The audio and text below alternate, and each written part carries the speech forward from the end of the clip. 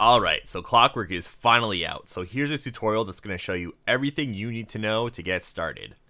So first things first, here's how the physics infuser works. The physics infuser is a very important block. It's what turns your regular blocks into things that can be affected by physics.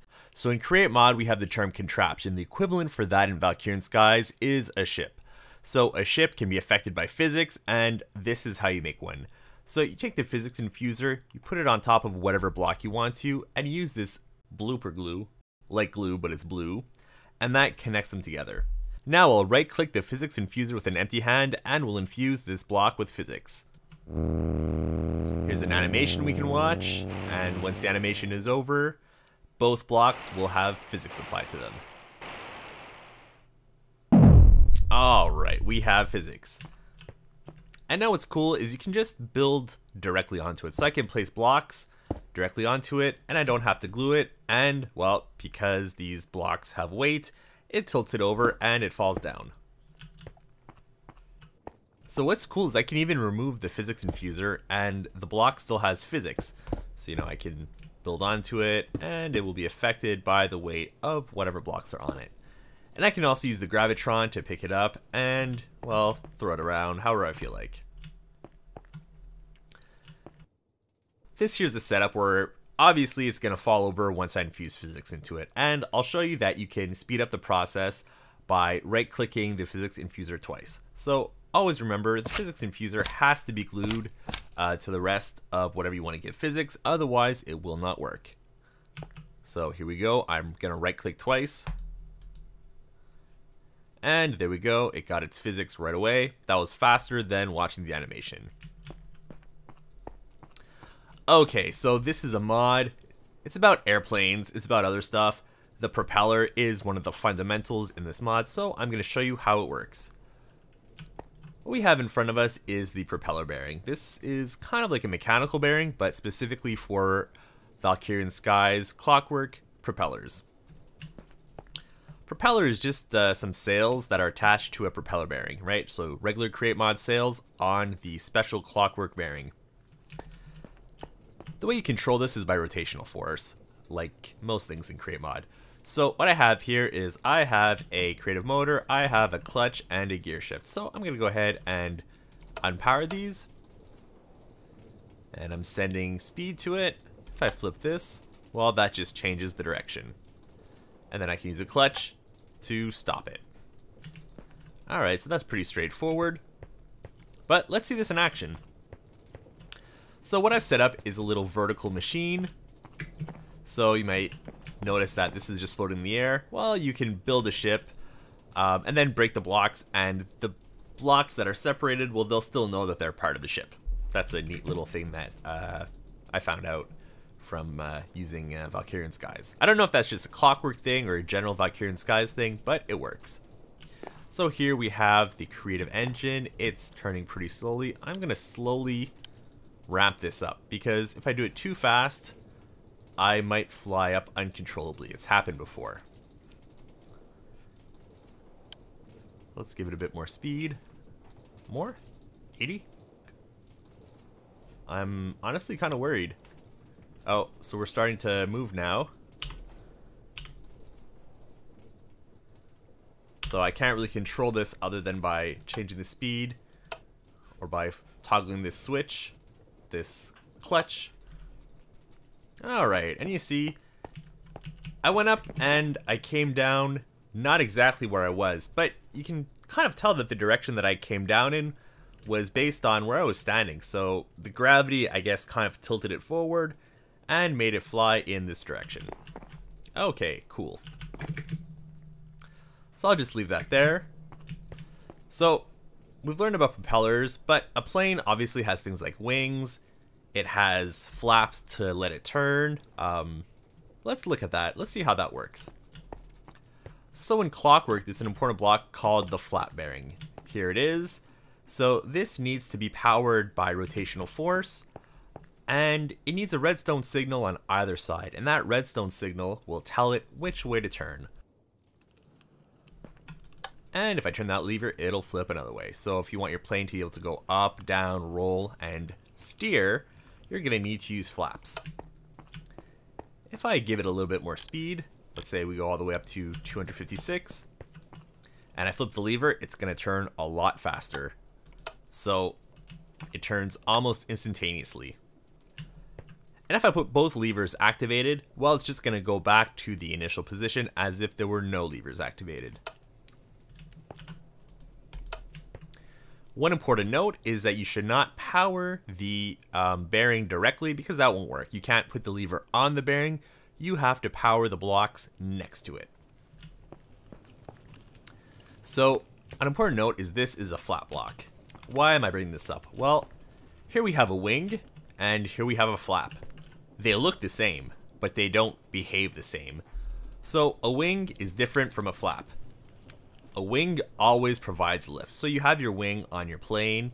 That's always going to pull you upwards so long as you're moving.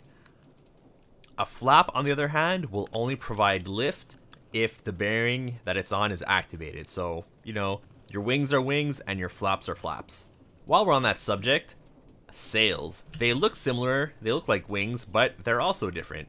Only use sails for propellers. Don't use them for anything else. Sails are for propeller bearings. Okay, so what is this thing here? This useless thing fell on its side.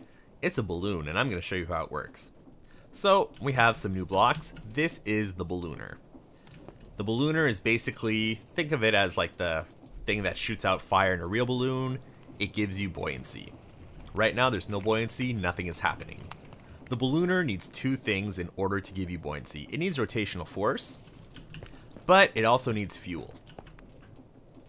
So, quick note, the fuel, it's not lava, it's not coal, it's frosting. So, in Valkyrien Skies Clockwork, we use frosting as fuel. So right now it doesn't have a texture, but you can take this and use it on the container. Make sure you have a pump that's pumping the fuel into the ballooner. And what's going to happen is, I'm going to lower this because I don't want it to fly away uncontrollably. I'm going to flip this clutch and it should start filling up. I'm going to cautiously give it some more speed. And it takes a while to fill up. So right now it looks like nothing's happening, but it's slowly filling up with air. On a larger balloon, this process can take several minutes. Okay, so starting to lift up. I'm going to flip that clutch just so we don't lose it. Alright, so I was on 32 RPM. I'm going to flip this clutch again. I'm going to give it a bit more RPM. Let's try to see it fly up. I just don't want to lose it because I've lost balloons before. Okay, so now it's going up. You see it's swinging because of physics. We're at Y level 230, and it seems to have stabilized up here. I think it can't go higher than this. Maybe I need to give it more RPM. If I give it more RPM, it can continue rising.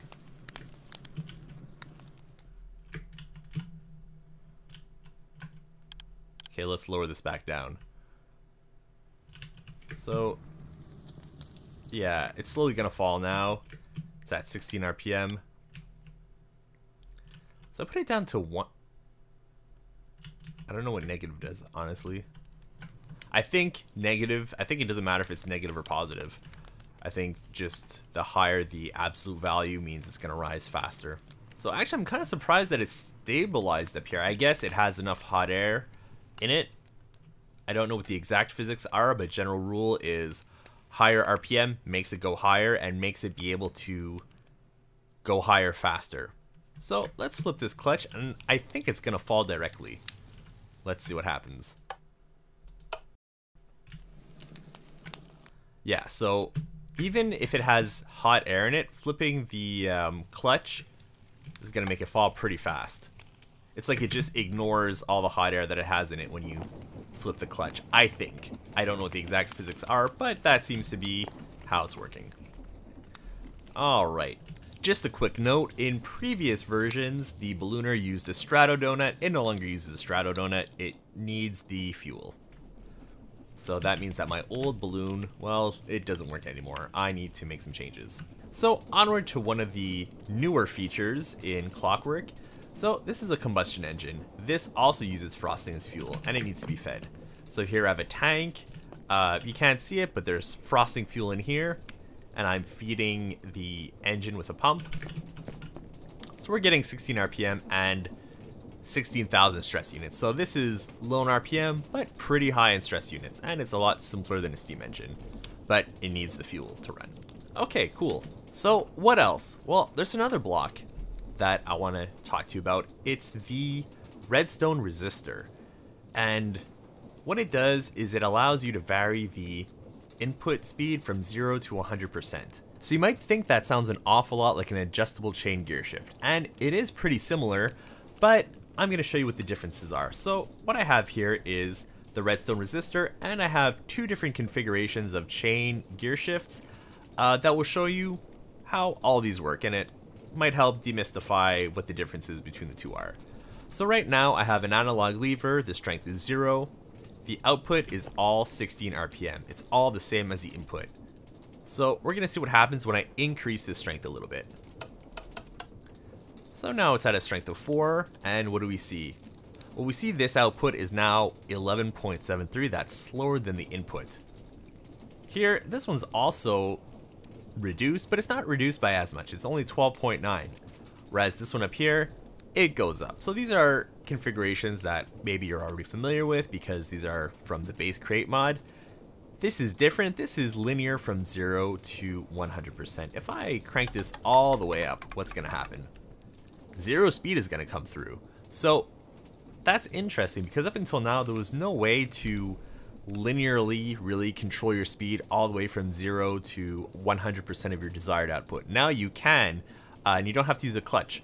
I think this could be useful even if you're just making things in create mod regularly. So I really like this addition, even though it's not flashy, it doesn't go fast or make you fly.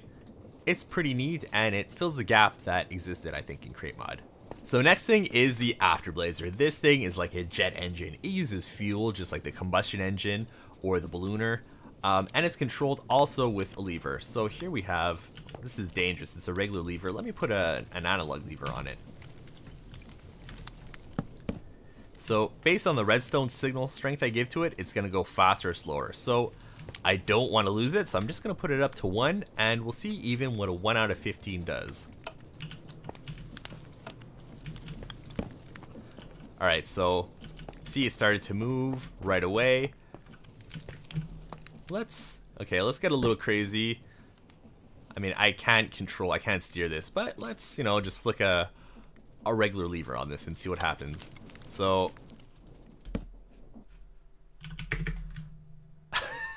so that's lost. That I'm not getting that back. I hope this was useful to you. Let me know if you have any questions or comments. I have made my builds that you see in the back available for download, but no guarantees that they're gonna work because I made these in previous versions. So if they work, they work. If they don't work, I'm not really planning on fixing them up. I'm gonna focus on new builds for the moment. So stay tuned for that, and thank you for watching.